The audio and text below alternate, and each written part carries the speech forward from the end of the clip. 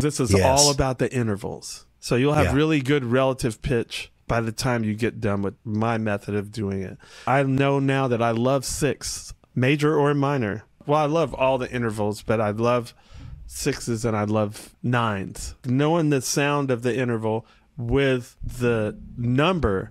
So it's like, there's only 12. Minor second or major second, minor third, major third, right? So now when you associate the sound with the minor third, the sound of the flat five with the number, and then on the bass associated with the shape, which never changes.